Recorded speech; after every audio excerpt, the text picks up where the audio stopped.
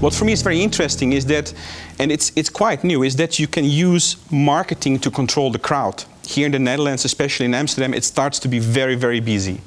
And we see it as a problem, we talk about it in a negative way, but I like to talk about it in a positive way. I think it's very beautiful that a lot of people decide to spend time and money to travel to a destination. And for me the question is not how to get rid of those people. For me the question is how to use marketing, social media, branding to allow those people to discover other places that are not so crowded yet.